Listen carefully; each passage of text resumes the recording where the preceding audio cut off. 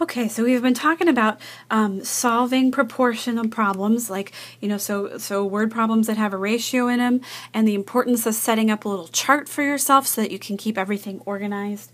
But sometimes you might encounter what we kind of call a two-step proportional problem. So it's where like a ratio relates to part of an amount. It relates part of the amount to a whole amount, or sometimes they relate part of the amount to just another part of the amount, and we have to figure out what the whole amount is. So let's do some examples of that, just so you can kind of see what those little charts look like. So here we have a question. So the ratio of male to female students in the class last summer was 2 to 5. There were 42 students in the class. How many were male? Okay, so let me write out first my ratio, right?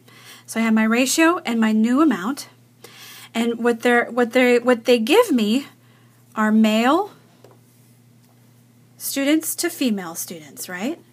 They tell me that for every 2 male students there was 5 female students, but then they kind of give me this third piece of information, like a total, right? They said there were 42 students total in class.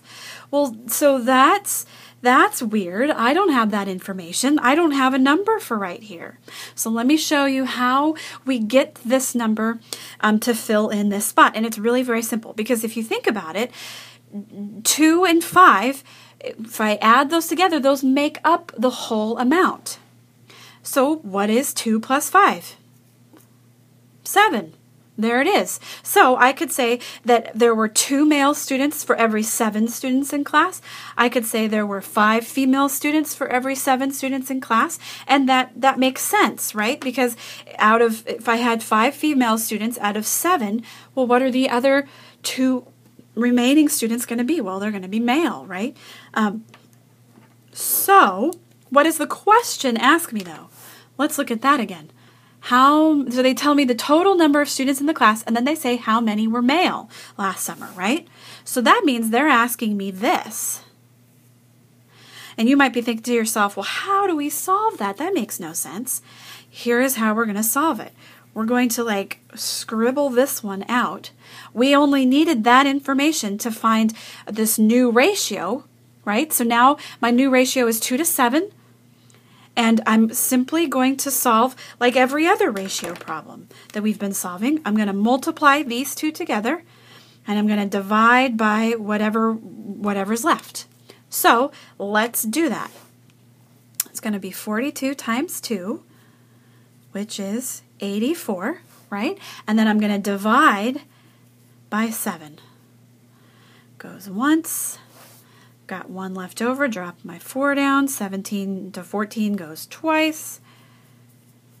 Okay, so if I have a ratio of 2 male students to a total of 7 in the class, then my total male students out of the 42 is going to be 12. There'll be 12 guys in a class of 42.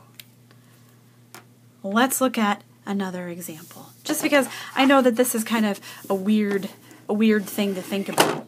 And this one I'm going to throw in a little bit of that like-unlike thing. So a 12-ounce can of frozen concentrated juice is mixed with 3 12-ounce cans of water to make 48 ounces of juice. How many ounces of concentrate will we need to make a gallon of juice? Holy buckets. Okay, well, what have they just told me? Because I got to make my little chart here, right? To keep myself organized and to keep from getting confused. I'm going to have my new amount. I'm going to have the ratio that they tell me about. And it looks like I'm comparing concentrate, right, to water. Do you guys all know what concentrated orange juice is? It's in the freezer section. And it's like, sometimes it's a good deal to buy orange juice, and it's just lots of orange juice flavor, and you mix it with water, and it's like just as good as the original orange juice you buy out of the jug. So anyway, that's what that is. So we're comparing that concentrated formula to the amount of water that we put in, right? Okay, and what do they tell me? There's 1 can of frozen concentrated juice with mixed, so 1 can of concentrate, this is a C, mixed with 3, right? Can you see that? 3 12-ounce cans of water. And that's going to make 48 ounces of juice, right? Okay.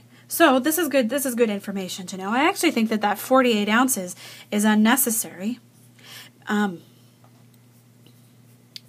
This is another one where I'm going to need that total column though too, right? Because when I fill in, when I read my question again, let me grab it here. What they're really asking is how many ounces of concentrate will we need to make a gallon of juice? So this is that thing that I was saying, like if this is an example of another like ratio. I got to make sure that all my stuff is in the same format. It's all in the same common measurement amount. So if I have ounces up here, I can't just switch to gallons. I have to convert this gallons to ounces, and that is 128. So the 128 ounces, I'm going to end up writing it somewhere down here. And what they're really saying is they want it to be the total, right? They want it to be my total amount. So just like in the last example that we looked at, I don't have a ratio to the total. I only have a ratio to each other. But if I have 1 concentrate and 3 water, my total is actually going to be like 4 12-ounce cans. So I can just, add those two together. And what I've created here is a ratio of concentrate to the total and of water to the total. So if I have 3 cans of water for every 4 cans of liquid put into the mix, then that hopefully, you would think, oh, there's only one that's different, and that's going to be the concentrate. So now let's go back to the question again. So I've got that in the right place. Now I need to know what it is they're asking me.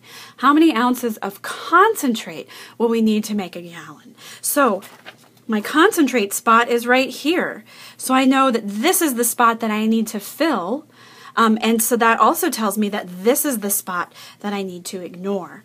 And so then my ratio will be 1 to 4. Versus something to 128. And how do I solve that? Just like before, I'm going to multiply the ones that are diagonal and divide by whatever's left. Okay, 128 times 1, that's pretty easy. That's just 128, right? But now I got to divide it by 4. 4 into 128. Okay, it's going to go 3 times into 12. 0, drop the 8 down. 4 into 8 goes twice, which is 8, and I'm going to have 0 left over. So that means I'm going to need 32 cans, or 32 ounces, right? Because this was 1 ounce to 4, then that was ounces. 32 ounces to make 128 ounces of concentrate.